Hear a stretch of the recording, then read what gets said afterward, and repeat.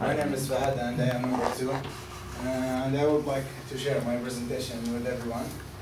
My animal is stout nose mole.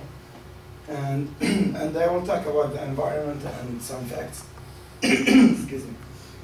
And I don't have many information about him, but I will do my best. First, I would like to show you clearly a picture of this animal. And this is how it looks. It's disgusting, I know. Yeah. It's cute. Really? Yeah. And this animal was found in the eastern Canada and northeastern United States, and also he's lived in the lowland humid, like what you can see here. And I also would like to show some facts about this animal.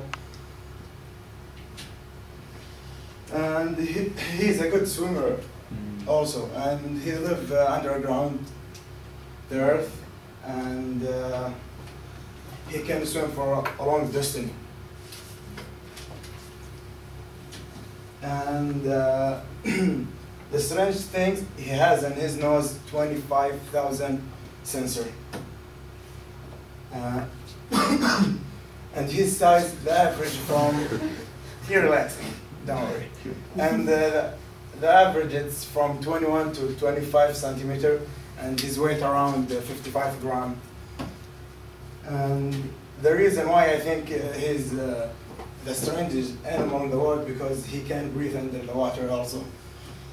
And from his shape, he's unique. I think he's unique, yeah. And there's a short video I'll share with you guys.